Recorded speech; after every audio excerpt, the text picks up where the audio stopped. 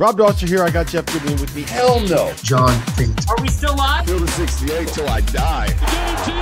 I'm sorry, man. I blacked out. Randolph Children. DJ Khaled, you know the big DJ Khaled guy? Hands thrown up and in. Goodman needs to be fired all the time. Josh Tasker. You're going to beat people straight up. You know the deal. They have no swag. They have no nothing. Terrell McNeil. From the bluest of the blue bloods to the smallest of the mid-majors. This is Field of 68 After Dark. Hello, welcome in to Field of 68 After Dark here on a Wednesday night, the March 27th, 2024 edition of the show, which of course means it is the eve of the Sweet 16 kicking off this week in the NCAA tournament. We got a ton to get to. We got coaching hirings to touch on. We're going to preview the games that are going on Thursday.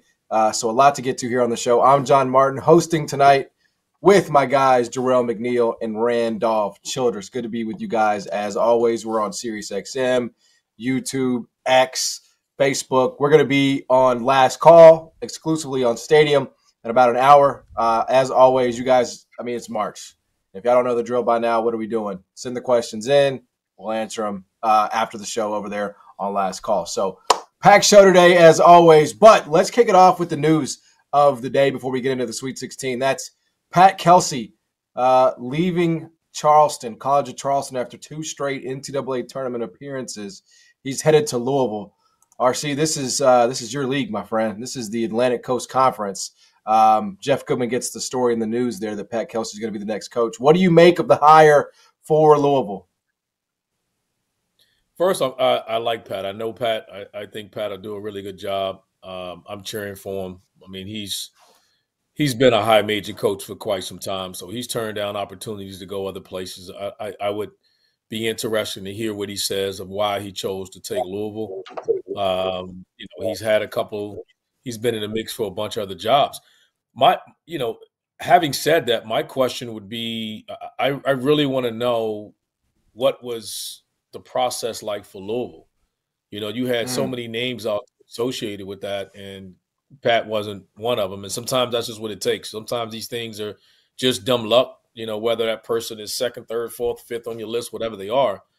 But this one came out of nowhere. I'd be interesting to see. We'll never find out. They'll never be honest with you. But we also know that Dusty Mays had the opportunity. They were just a few other guys that we heard, whether it's true or not.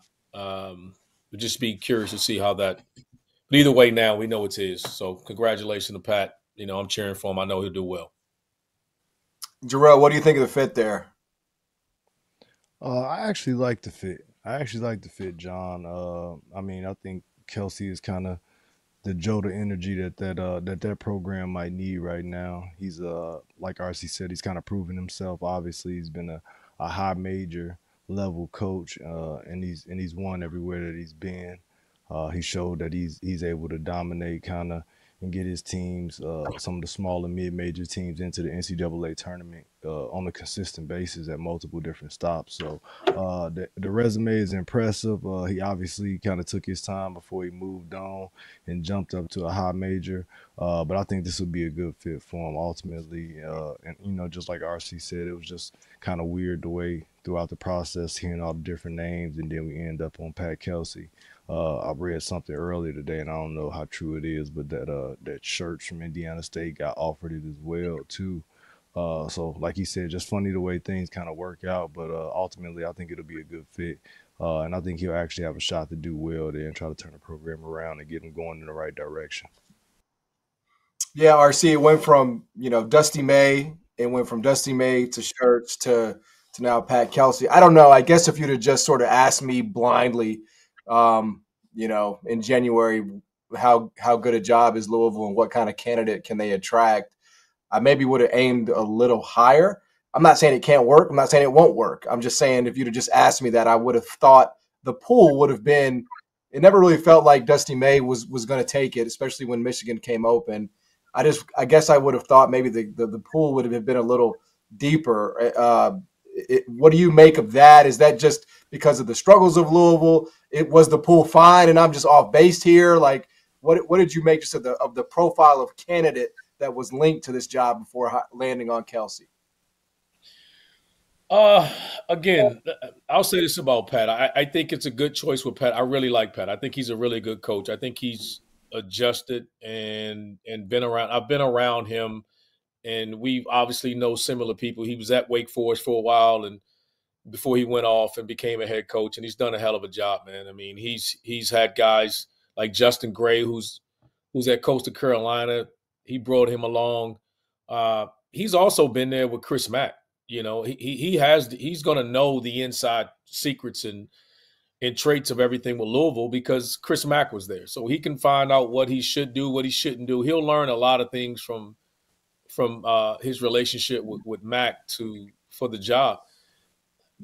Let me say this with this job. I think I wondered if this situation has something to do with the Kentucky situation. And what I mean is, a lot of times, a lot of people you always associate this job and say it's so great, and it is a great job.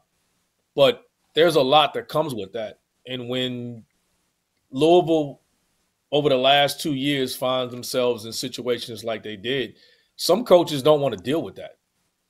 Mm-hmm. They don't. And I think that sometimes you see, they obviously – I think it's fair to say – I've been on record of how I feel about Pat. It's fair to say that he wasn't the top person on their list. And guys are turning you down for this to be a job. If we would have ranked this job and you were to say, oh, man, Louisville ranks what? It's top 10, top 8? It's definitely considered probably a top 10 job in college athletics. You would have no one would ever say Michigan's a better basketball job than Louisville, right? Mm-hmm. I don't think anybody – if you rank that outside, I know Big Ten people, obviously Michigan feels that way. Besides all that, but no, I mean you're right. I mean the history, pretty steady. But you see coaches turning the job down. That just tells you right now that some guys are just like, man, I don't want to deal with that. Like I don't want to deal with the scrutiny and everything that comes with that job. And I think that has even with Kentucky. Like how many guys? If Kentucky had moved on from Cal. How many people, because these jobs don't want the mid-major guy, they feel like, man, outside of these other blue bloods, this is the job you want. You're going to want to come here and take this job.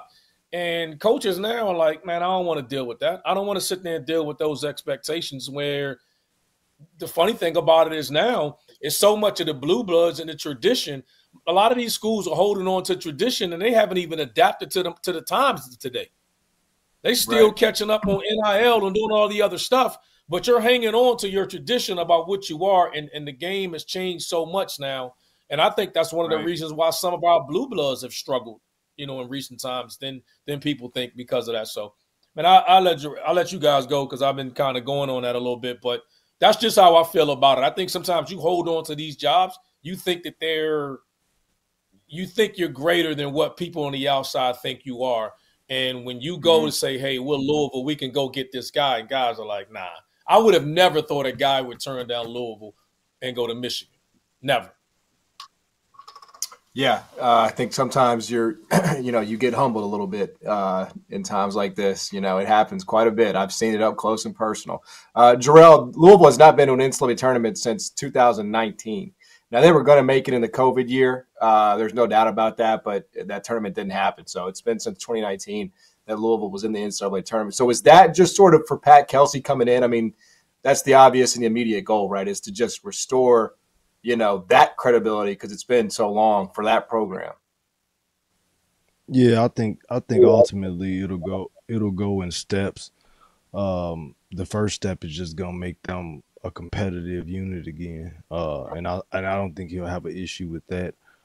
Being at Louisville, kind of his makeup as a coach, what he's done in other spots, I think he's proven that he'll get guys in, his kind of guys in right away, especially with the amount of resources and thing that Louisville has, where they'll be a competitive team right away, probably coming in the next year. I'm not 100% if that'll turn right into an NCAA tournament berth right away, but I think that's clearly the second step of it is getting back to the dance to a point where they're actually in the dance and in the field at the end of the year and they're playing meaningful basketball around this time of the year in March. So I think he'll crush it, John. I really do. I think if you know Pat, energetic guy. He knows one his screen stuff, this, man. Trevor. One screen. Here we go. One screen for RC. Put it down. Put it on tape. I'm a big fan of Pat. I think Pat will crush it. He may not have been their first choice, but no one will work harder than he will. He won't get there and rest. I mean, he will grind his ass off to make sure that he's successful. So interesting to see. I would imagine there's more spots that he can add to his staff. I'll be curious to see what else he does, who he adds, and things of that nature. Does one of his assistants stay behind and get that job, College of Charleston job? So there's a lot to see with that. But I have full faith that Pat will get it done. He may not have been their first choice, but he may ultimately be their best. Yeah, I'll say this too, just right now. So. Say again. I'll say this too, just circling back to that point RC made earlier. I think the dynamic has changed too, man. Just based off of, universities have become a lot more impatient with the portal and stuff too. Like, you know what I mean? Like, if you get a job like Louisville, with the resources that they have, with the fit it is for him, you just don't have as much time. So I think that might be some of the, kind of the way that that's scaring some of these other top coaches off a little bit too, is that if they don't have a short-sighted vision of how they can make it work right away within the first 2 to 3 years, then I think that's, it's kind of scaring them away. It's like, well, this is a full-on rebuild. I got to build it up. It's going to turn over right away. I got to fix that type of stuff. Like, if they don't have a clear shot or a clear window where they're like, I can win here and get into the NCAA tournament and buy myself some more time, at least with the fan base. Because like you said, man, just the expectations for some of these so-called blue blood programs and things like that, it's off the charts. And now in a place like Louisville, there are no excuses. I mean, what was it, 2 years of KP on the job, and and it ended in an all-out, almost a coup. You know what I'm saying? They almost ran them out of town down there. So it's like, man, you don't got a lot of time, man. There are no excuses when you at some of these jobs. So you got to put up or shut up right away. So you better have a vision and a plan in mind to make it work quickly. Yeah, no question. And RC, I was just saying, I'm not my wife's first choice tonight. So I don't know. It may not be working anymore. Hey, bro, I can relate. I understand, man. Sometimes we gotta get in. There's a lot of dudes out there lying, thinking they were their wives' top choice, man. We just get in and go along for the ride and make the best of it. Make them know they made the right choice. Think that's something we can all relate to. Man, in fact, when this show is over, my wife's in there. She's feeding the 1-month-old. I'm going to look at her. I'm going to say, this is what RC told me to tell you. I might not be your first choice, but I'm your best choice. That's what I'm going to tell her. Hey, you better do that. She in there making bottles and stuff, and you sitting around here sipping on stuff, talking about you working. She don't want to hear that. You better take that baby and feed her. I'm working hard, man. I really am, man. This is hard work right here. All right, before we get to break here, I want to stay in your conference, RC. You've been busy, man. Your league's been busy. Andy Enfield is leaving USC for SMU. They fired Rob Lanier after a 20-win season, which still feels crazy to me. But they do hire Andy Enfield, who may be, getting out a little bit ahead here. What do you think of this move for SMU going with Enfield here and obviously moving on from Lanier? I'm going to be clear about the Lanier firing. I don't like it, and I don't understand it. The guy won 20 games in his second year. You're SMU basketball. Cut it out. Cut it out. Absolutely. Like, you put a gun to my head. I couldn't name 5 players in the history of your program. Cut it out. You know what I mean? Like, I'm just being honest. I asked you guys the same thing. Name me 5 players in the history of SMU basketball program. And I got Keith Frazier, Kendrick Davis. Listen, go ahead. Who you got? I got Keith Frazier, Kendrick Davis. Those are the 2 I had. Moutier. Don't forget Moutier. Moutier was there. Oof. Oh, Man. man. Hey, the I'm show gonna be blanking. over, bro. Let's keep going. We ain't got time to be waiting for you to Google stuff, man. Oh, your point is Is taken. it Google? You just validated my point. Is all you did. I was being sarcastic, but but you get it on what I'm saying. Like you go along with it. My point is that, listen, Andy has done a hell of a job. I mean, I will say, listen, he can. I wonder why he's leaving USC. He's proven he can get guys there. I don't know the dynamics of it. It's nothing against him, his staff, or anything at USC. But I just don't like the way the Lanier firing. That's just where I am, and it makes it hard for me to come around on anyone else right away because because I know he's a stand-up guy, and when it happened, I had people calling me questioning his character and his integrity, and I'm like, that's BS. So that was my issue with it at all. I wish Andy the best, and I'm glad Lanier got the right job and he can land on his feet and build that program up. But that's BS to me. I don't get it. Yeah, Jarrell, I mean, you were talking about expectations, for Blue Bloods. SMU woke up and decided it was a blue blood, apparently. Yeah, I mean, and they were dead ass wrong for that. But just like RC spoke to, I'm just glad that, obviously it wasn't a long sit for him. He got another job right away because somebody else saw the value in what he was doing. So at the end of the day, when you're dealing kind of with management or people that's the decision makers are doing stuff like that, you're probably better off anyway getting out of there. So and I'm guessing that Enfield probably saw some shitstorm coming his way as well too in USC. So obviously there's about to be a mass exodus there with guys entering the draft and stuff too. So he cut ties and got out of there as well. No doubt. Hey, we had a very busy day in the transfer portal, so we'll get into that.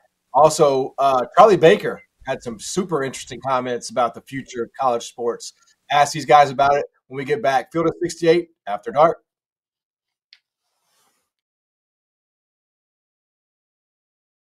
The best month of the year is here, which is why you need to know that we are partnered with BetMGM. We'll be using BetMGM lines for making all of our picks and predictions, and we'll have special offers for the listeners and the viewers of the Field of 68. If you haven't signed up for BetMGM yet, you can use bonus code FIELD, and you will get up to a $1,500 first bet offer on your first wager with BetMGM.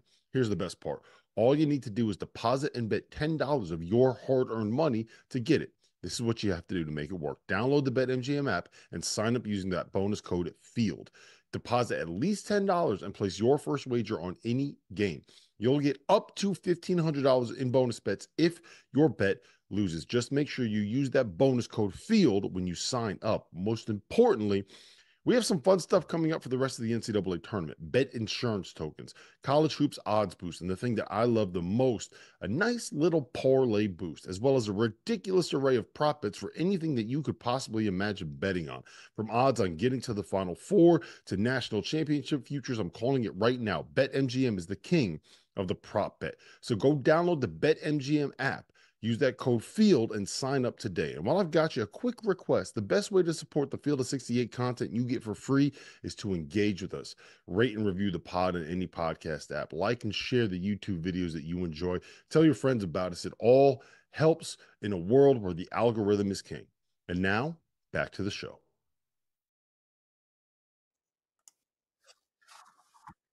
Welcome back, Field of 68 After Dark, here on Sirius XM, here on YouTube X, Facebook. We'll be on Stadium exclusively here in about 40 minutes. So if you've got some questions that you have for either one of these guys, certainly get those in, and we'll answer them in full detail in about 40 minutes. So anyway, we'll get to that. Hey, one last coaching thing I wanted to get to, RC.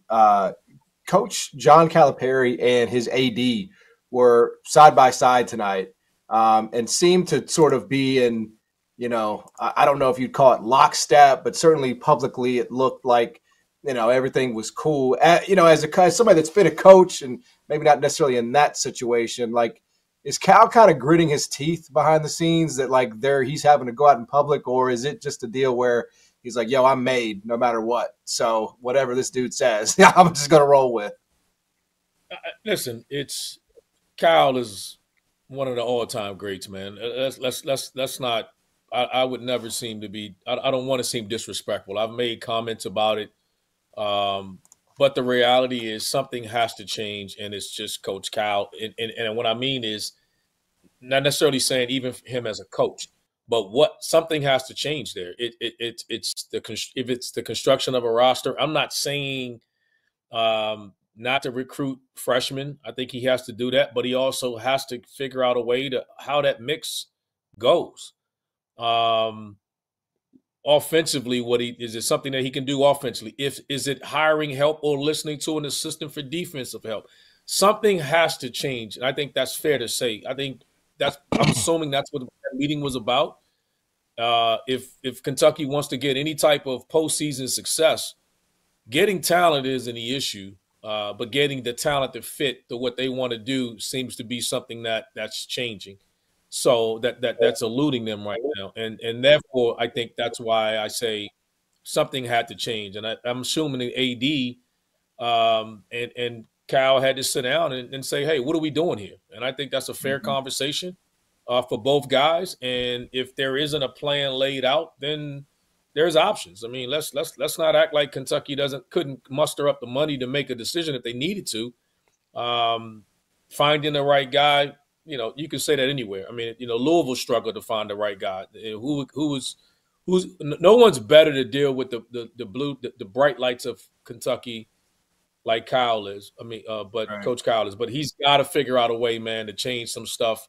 Whatever it is. I mean, if it's just, I think delegating to an assistant for either side of the ball, something had, and maybe his voice changes and stuff, and maybe CEO it or something like that. There's just something different that I think has to happen. And if not, then I don't think it'll be fun for anybody. I don't think it'll be fun for him being there, and it won't be fun for Kentucky basketball, because I think we're heading into a moment now with Kentucky basketball where with Cal that it won't even matter how good of a year they have next year. People are wanting to see them advance in the March. They still want to be talking about Kentucky in the Sweet 16 and going forward. So they'll be kind of like Purdue was this year, but Purdue was dominant. We were all looking at Purdue like, man, are you going to get past the first round this year? We know you're going to win the Big Ten. We expect you to do all this. And that's where Kentucky is right now. It's like, look, and they're not even dominating the SEC. Let's start with that. So that's unfair to make that comparison to Purdue. And so I think everything is fair. Those questions are fair, and we expect change, and I'm expecting to see something change. Whatever that is, we'll know soon enough. Jarrell, there's a couple of – I mean, there's more than a couple. There's lots of coaches, it feels like. Maybe it's the times we're in now, but it's Cal who's got to change. Penny in Memphis. That's been the topics here in Memphis. Like, you got to – and I guess I would ask you as, somebody who's – played and coaching the game, how realistic do you think it is that coaches can do that or are willing to do that they can look at themselves in the mirror and say, hey, I F this up. I need to, we're talking about 40, 50-year-old men. How realistic is it to expect them to do that, especially when they've achieved all Cal has achieved? I mean, I think it can be realistic, but it ultimately rests with the person that you're dealing with. And obviously some coaches are just more stuck in their old ways and and whatever set of principles that they have. But, man, as we all know, and RC can speak to this too, from being a player to a coach or whatever it may be, that, the game evolves. And things usually don't ever stay the same in sports. It's gonna be some type of level of the game changing and evolving, and we kind of reached that point now. And I think he hit it right on the head with, this isn't the old days. And even to be honest with you, if you're looking back on it, it hasn't necessarily just turned out and worked great even then, where you think that you're just gonna get the top 5-star recruits every year, have them for a year. And win big, not the way that you want to win, not the way that Kentucky expects you to win, at least. And I think it has to come to a point in time where, you can't just recruit off a piece of paper. You can go after the best players. Obviously, they're Kentucky. They had a means to do so, and they'll get a lot of those guys because he has shown to be one of the best recruiters in the game and that the game has ever seen. But I think it's just more so about making that you get the right pieces that fit together. And me just speaking in terms of like even now just being a coach and stuff, and I'm dealing with, obviously I'm not Kentucky and I don't have the same means, but we deal with a ton of high level players, and it's not always necessarily I want the best guy at every position. It's about how will these guys fit and kind of mesh together. Like, do I have a vision for them playing off of one another? Are the pieces gonna fit? And I feel like they haven't done a great job. But then I also feel like they could do a better job of mixing it up, man, and going after some of these guys that could fit their program through the portal. The game has gotten older. Man. It's you're not going to see guys winning when their top 3 or 4 best players are freshmen that haven't played on the highest stage before. So, I mean, I think that's just the reality of the situation. It's something that I'm sure he's probably not opposed to changing up. I know he's still, and I respect him for that, because with this portal stuff, man, it's a lot of these high school guys that get kind of lost in the sauce. Just the priority on the young phenom of the 4 and 5 star guys isn't the same as it was before, because like I said, guys are on a shorter leash. They're trying to win now. They don't have time to develop and wait on guys to get better and show that they're ready to play at that highest level. So I respect them for that, but it's like, man, you got to switch it up, because at the end of the day, it's Kentucky, and they're used to hanging banners, man, and getting national championships, and anything short of that is going to seem kind of like a shortcoming. Guys, let's be honest. If we're using the word arrogance, then you should be. This isn't just toward Coach Kyle. This is to anybody. If you're using the word arrogance, they should be fired anyway, because it ain't about you. It's about the kids anyway. So, or it should be. So, in your staff and everybody else. So, I'm very careful about using the word arrogance, or if I call somebody or make that assumption with a coach, because if they're that, then they need to go, because you're responsible for so many people's careers. Staff members, assistant staff members, everybody on that staff is tied to that coach. The players, it's not just the players, it's their families, their wives. Like, if arrogance is a word we're describing, if you have to describe your head coach as arrogance, you better get the hell out of there, because you're on borrowed time. Yeah, I think I've been covering college basketball full time, for 10, 11, 12 years. And I remember a time where, I mean, and you guys both know this, both, RC back when you played in the 60s and 70s, and Jarrell, you were obviously a little more recently, but it was a much different process. It was, coach got to know mom and dad, like early on, 9th, 10th grade. Like, coach knew everything about you, your family, your everything, right? And it was every time you sat at that table and you put a hat on and you made that choice, it was the culmination of a 3 to 4 year process in most cases, not always, but in most cases. And RC now, man, coaches ain't even seeing these dudes, bro. They're recruiting on fit. They're watching ESPN Plus tape. It ain't even you don't know these guys. And you get them on camera, and you talk to them on the phone, you FaceTime or whatever, but you don't get the chance to put in that real equity and getting to know the kid. And so you might just mess around and be surprised when that kid shows up on campus like, oh, buyer's remorse for real. This ain't what I signed up for.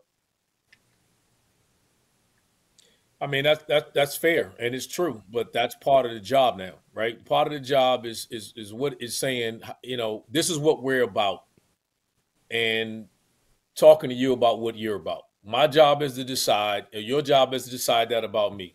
And you ask questions, you ask enough questions, you ask the right people enough questions, you'll have a general idea. But when you say, hey, this is how you run your program, you hold the kid to it, then it is what it is. Like that we're not reinventing the wheel here. That part of it hadn't changed. Are kids coming to your school and sitting on your bench anymore? They're not. We know that. Like you know what I mean? That's not it. So if it's pay for play, then damn it, you got to figure out how much you got and how much it's going to take for you to get the right kind of day. What your money says, get your money right, and say, hey man, I got to get this kind of kid. Either way, the right kind of kid, and that's it. It isn't, you got to figure that out. That's just part of the job, man, and everybody got to deal with that. You know who has figured out, Jarrell, is a guy that's still playing this weekend. That's Kelvin Sampson. He was here in Memphis in the first 2 rounds, and I couldn't believe this, but it sounds true to me. Only 2 players from his actual rotation over the last 10 years transferred out. That's it. 2 guys, Mills and Tremont Martin. Everybody else has put the time in, come in as a freshman and stayed there. So I don't know how he does it, Jarrell, but that would be the blueprint. Just be more like Kelvin Sampson and keep guys in your program. Man, he goes and gets guys that fit his culture, though. Like, how many guys have you seen playing for Kelvin Sampson extended minutes who don't fit the mold of what he wants in basketball players? So, and that's one of the things that get overlooked in this whole process. I think, in my opinion, retention of your own players, your good players, is more important sometimes than adding pieces. So, he's able to get his guys, he's able to keep his guys, and they seem to love playing for him. Yeah, it's amazing to watch. All right, when we get back, we're going to pick our Sweet 16 here. We're going to get these guys on the record starting tomorrow in the Sweet 16. We'll go through every single game, and we'll just go in chronological order. It's just that simple. Randolph Childress, Jarrell McNeil, John Martin here with you on Field of 68 After Dark. Back after this. Whether you are a world-class athlete or a podcaster like myself, we all understand the importance of mental and physical well-being and proper recovery for top-notch performance. After a 6-month season loaded with cross-country travel and late nights, I can promise you that proper recovery is a priority for me these days. That is why I'm excited that Unified Healing is sponsoring this episode of the Field of 68. Unified Healing is a new and super innovative global network of wellness centers that's powered by the Energy Enhancement System, or the EE system. If you haven't heard of the EE system yet, you'll want to listen up. This technology promotes wellness, deep relaxation, purification, and rejuvenation. Whether you're here in New Jersey or at hundreds of other locations across the globe, access to a center is easy and affordable. Are you interested in experiencing the EE system technology for yourself? Well, all you got to do is go to unifiedhealing.com/field to learn more and find a center near you. You can find that link in the description below. That's unified, UNIFYD, healing.com/field. No material or testimonials on the Unified Healing website are intended to be viewed as medical advice or as a substitute for professional medical advice, diagnosis, or treatment. Always seek the advice of your physician or other qualified healthcare provider with any questions you may have regarding a medical condition or treatment, and before you undertake a new healthcare regimen, including the EE system.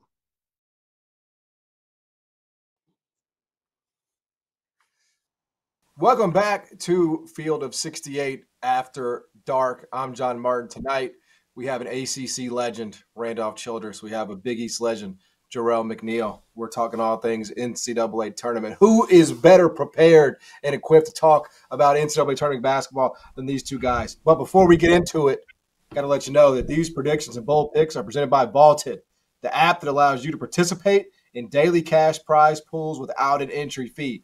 By using the Vaulted Challenge feature, you can prove you're smarter than your friends. All you got to do is download the Vaulted app, spelled VLTED, to challenge your friends, store your predictions, and join daily cash prize pools without an entry fee. Let's go. Kicking off, Arizona versus Clemson. Arizona, are we just picking these? We're picking these straight up, right? Trevor, are we doing against the spread? Okay. Some of these, it's like, yeah, it's a little cheap, but here you go, RC. We'll start with you. If you want to get spicy, yes, Quentin, you can see it. 7.5. Arizona is favored over Clemson tomorrow night. Who goes through here? Man, I'll tell you what. If I'm gambling, I'm taking Clemson in the points. Hell of a game, man. It's gonna be hard out west. You heard about Clemson's travel. They got home at 2 a.m. I think Monday, and had a 4:00 afternoon flight back to LA with travel. I think this game goes down. If PJ Hall is making jumpers, if he's making a couple of threes from the top of the key, Clemson can give Arizona all they want, man. And, I like both coaches, both programs. Obviously, Arizona's the favorite, and it's going to be hard to pick in those guys being out west. But I think this Clemson team is playing its best basketball. Chase Hunter's is just playing the way I thought he'd play at the beginning of the year. And now the level of desperation is taking over. This guy hadn't been there all year. Who wins the backcourt, I think, wins this matchup. We know about Arizona's backcourt, but Joe Girard, who hasn't shot it very well in the tournament, if he can pick it up, then that's a hell of a game. What do you got, Jarrell? Who you like? First, I'm with you on that, RC. That 7.5 is too high.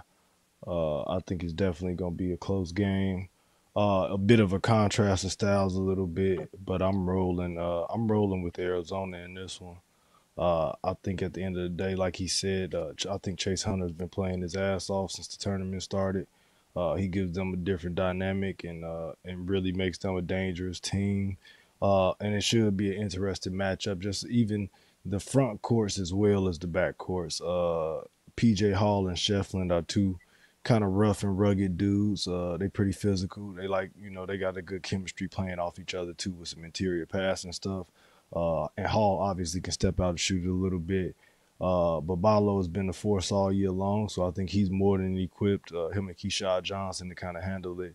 But I think the X factor of the game is going to kind of be what Boswell we get. I think we know what Caleb Love is going to be. Caleb Love. Boswell just so up and down sometimes, man. And one night he's going for 20, and the next night he's only taking like 3 attempts. So I think they'll need him to play well just to kind of level things out. But I'm rolling with Arizona. Yep, it'll be Zona for me. And you know what? I don't even mind laying the 7.5. I think Clemson benefited from a 19% three-point shooting effort from New Mexico. And then Jacoby Walter, who's an 85% free throw shooter, clanks 2, not 1, but 2, there to tie it up there late. I mean, and they also shot 25%, one of the better offensive teams in the country. Maybe that's a function of Clemson's defense. I mean, I guess that's possible, but I'd have to roll Arizona here. That's the look for me. But I definitely think they win the game. All right, moving right along. UConn, San Diego State, a rematch from the national title game. UConn, an even bigger favorite than they were a year ago. UConn minus 10.5 versus San Diego State. RC, is the question just whether or not San Diego State can stay in this one? I think this will be tough for them. Someone other than Lamont Butler. We know Jaden Ledee has been great. I mean, he's been a grown man. Someone other than Lamont Butler got to make a shot and score. I mean, I just don't see who's the third or fourth guy going to be for San Diego State. You're not going to lock UConn down and limit them and junk the game up. You're going to have to score to beat them. So, if they don't do that, it could be another boat race. What you got, Jarrell? Yeah, I'm with you on that one, RC. I just don't think they got enough offense to keep pace with UConn. The D's been great, but he's the only player on their team. These guys got one player on their team that's averaging double figures, and it's him. And that's not going to be enough, I feel like, to beat UConn. Even on a bad night for UConn, they'll be able to put up enough points to kind of stretch this thing out. And, obviously they'll try to muck it up and make it close. And San Diego State has been a good team the last couple of years, but I think they probably get overwhelmed a little bit in this one. Yeah, it's a little annoying that UConn is just not going to be tested at all until the Elite Eight. Like, it's kind of sickening. Everybody was like, oh, what a horrible draw. They got the worst draw of the tournament. We hope. Tested, we hope, the Elite Eight. Right. Yeah. Hey, real quick, RC, they couldn't even beat Yale, so maybe it's a stupid question. But it was supposed to be on paper Auburn here. Would they have given UConn a little bit more of a scare? Did they have the personnel to do that maybe, or would the same? I thought they did. I thought they had more importantly, I thought they had the depth. I thought they had the depth, the second unit to be able to stay in the game and toughness to make it interesting. I don't know if I would have favored them. But KD Johnson could have went nuts. There was so many X factors for them that could have made it appealing. San Diego State has had a hell of a year. The Aztecs been good all year, but I don't like them in this matchup at all. Yeah, no chance for me. It's UConn all the way. That's a locomotive. All right. Mirror images probably here of each other. North Carolina, 4.5-point favorite over Alabama. Total ridiculous. I have a hole in my roof now, 173.5. It's up to 4.5 now. Was 4 RC. UNC here? Alabama, go nuclear from 3? What do you think? If they do, that's their chance of beating them. I do like Carolina. I like their overall team defense.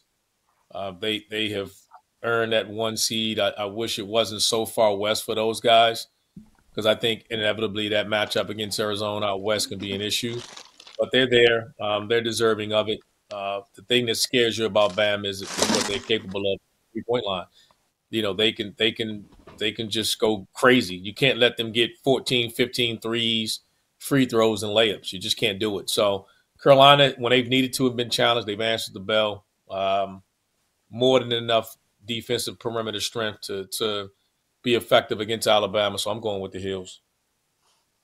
What do you think, Jarrell? Yeah, I'm rolling with North Carolina as well. I think they'll cover that 4.5. And I would probably even take the over, man. Obviously, the two teams that can really fill it up. North Carolina's been a lot more stable defensively, obviously, than Alabama. But Alabama, they just, they like to play fast. They get up and down, and they can put up points, and they can get hot in a hurry, man. But they just don't guard anybody. And with a team like North Carolina, they're too talented for you not to kind of buckle down in that other end and try to get some stops. You're not going to beat them just trying to outscore them, I don't think. But I am looking forward to some of the matchups with the game inside of the game. R.J. Davis and Sears, I think that little matchup would be a good one to look at. And eventually, I think that North Carolina will win out too, just with the interior play from Baycott and Ingram. So unless Grant Nelson kind of steps up and has a good game or a really big game for Alabama, I think they're going to be in trouble. Yeah, I kind of think this one has the chance to get ugly. I'm going to be honest with you. I think Alabama fans should be really happy. Yeah. I mean, I think it could. I think it could. I think Alabama fans should be really happy that they're in this spot. I mean, to make a Sweet 16 run with this roster is actually a really good job by Nate Oates, no doubt about it. You can say whatever you want to say about matchups, luck. That's part of the tournament, man. That's why you got to get there. But the road ends here, no doubt. I mean, Grant Nelson's going to foul out in 6 minutes. I mean, it just is what it is, man. He ain't going to be able to stay on the floor, and that's what it's going to look like. So North Carolina does what Alabama does, and they do it way better, and they're better on the interior. I just don't see a single spot on the floor where Alabama is better or really even close. So I think there's real margin here. So I'm going North Carolina in a blowout. I don't think this one will be interesting at all. This one, however, fellas, will be. This is the game of the night. This has the chance to be the game of the entire Sweet 16. Iowa State, Illinois, the 2 versus the 3. Iowa State ever so slightly favored, -1.5. RC, it is the classic contrast. On one side, you have the high-flying Illini that will hang 90 on your grandma, and then you got Iowa State, the best defensive team in America. They tell me defense wins championships, but can it win a Sweet 16 matchup against the Illini here? This is the hardest damn game to pick. If I do not want to bet this game if I was betting, and I'm not. So I'm gonna go with the Illini here, only because I do think as good as Iowa State is on the defensive end of the floor, they have had some offensive struggles at times, and I don't think you can stop Terrence Shannon getting downhill in transition. I don't give a damn how good your defense is. That's that athlete, that size, that experience, his ability to make shots. Dane Danger's playing well. Coleman Hawkins, I think if he can be a factor. I just not by much. I like the Illini on this one. I think I'm rolling with you on that one too, RC. I think it'll obviously be another game that's going to be a major contrast in styles. I am interested just to see what Iowa State will kind of do. I don't anticipate on them just coming out and letting Terrence Shannon Jr. beat them by themselves. So I do think it'll put some pressure on Illinois to try to make some of those other guys step up and make plays and make shots when it's not just him, even though he's been playing at a really high level. But it'll be fun to watch. I'm going to go Iowa State only because they're the only team in America that's beaten Houston twice. And that's all I've got. I mean, that's the only thing I can lean on here. And I'm That's just all going you to roll need. with that. Yeah. I mean, but it's honestly, it makes me sick. Like I'm in a pretzel over it. You know, I could absolutely see that going either way. All right. We're going to come back and preview the other half of the Sweet 16. We got RC, we got Jarrell McNeil back with Field of 68 After Dark after this. By now, you guys have surely heard about Autograph, an app founded by Tom Brady with the intention of disrupting the way that fans consume content covering their favorite teams. This is how the app works. All of the podcasters, bloggers, and digital creators covering a team have their content sent to that team's page in the Autograph app. Instead of having to bounce from site to site or trying to navigate the safer workspaces on Twitter, you can just scroll through Autograph. This isn't a hard sell. This is the truth. I am a UConn fan, and I use the Autograph app to keep up with the writers I read and the pods that I listen to about UConn basketball. The best part is that every piece of content that you consume gives you reward points. The more you get, the more chances you have at things like discounted tickets to games and the grand prize, a trip to the LA Regional and a spot in a suite for the Sweet 16 and Elite 8 games. Here's the best part. We've partnered with Autograph to donate $1 to the V Foundation every time someone downloads the app using the code F68, with a minimum of $2,500 getting donated. The app is free. So download, use the code F68, help us raise a little bit of money for cancer research, and give Autograph a try. I promise you it will be worth it. And while we're here, a quick reminder, make sure that you subscribe to the Daily. We have new landing pages with deep dives into each coaching change, as well as a tracker that provides scouting reports on the transfers that have entered the portal that you are going to want to know about. Hit the link below to subscribe.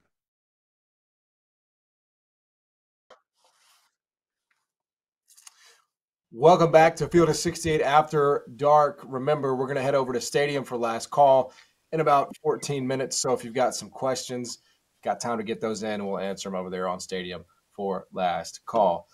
We've been picking the Sweet 16, of course, presented by Vaulted, and we have the back half of the Sweet 16, which is going to start on Friday.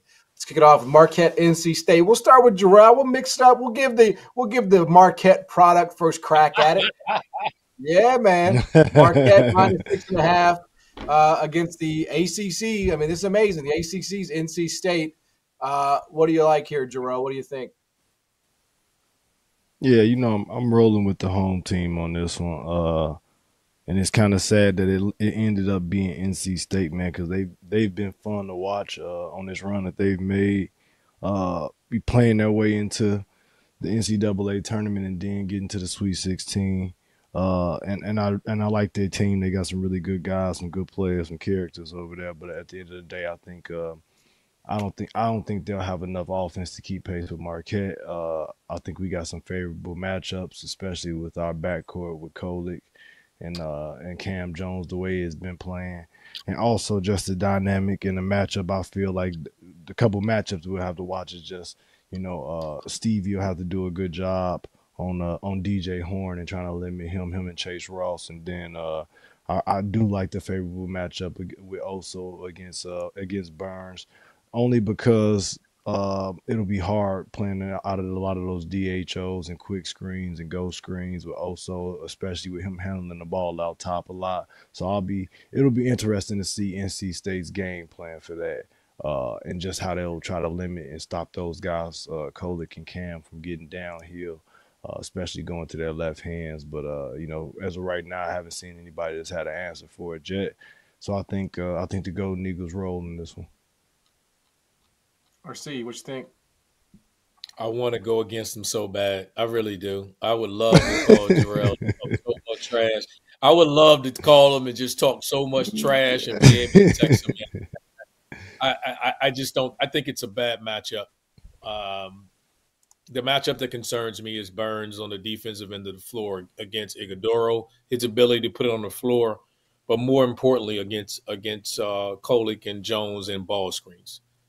And they can go to Middlebrook defensively. They're better, but then they lose so much. They lose their point guard in a half-court set with Burns. So I'd be curious to see if they're going to try to do something different, maybe run some zones or something to try to say. I just don't like the matchup with Burns on that end of the floor and ball screens with Iguodaro and the guard play of Marquette. So that's just the one team I don't like the matchup for NC State. As hot as they are right now, the matchup I don't like. I just think the big boy, it's big boy season. He's thriving. I mean, I'm definitely going to take the points. I don't know if NC State wins. That's going to be tough. But, man, I ain't gonna sit here and act like Marquette wasn't playing with fire against Colorado and another fellow big man. We saw it can be a little bit of a struggle for them. There was a moment where I felt like Colorado was going to win that game. I mean, it was brief, but there was an opening there. So I don't know. I'm gonna take the 2+ possessions here. Marquette probably wins, but I think that's too many points. All right, Purdue, Gonzaga. Gonzaga, of course, off that mollywhopping of Kansas. Purdue just steamrolling everybody. This Purdue team is different. They're in the second weekend. Can they get to the Elite Eight? Can they break through, RC? I think it's Purdue. I think this whole Midwest bracket is set up for Purdue because everyone has a big guy. You know, they've survived the region of worried about potentially playing small ball and everything else. You're going to play against Graham Ike. You're going to play against Kalkbrenner, and you're going to play against Adu. So they're going to get 3 big men that will allow them. That's not going to stretch the floor too much. That's going to allow Edey to be in the paint, and he's just the most dominant guy in the paint, man. So I think this bracket is set up for Purdue to get to the Final Four. RC. I'm with you on that one, RC. I'm going Purdue as well too, but I do think it'll be a little bit closer probably than some of us are expecting.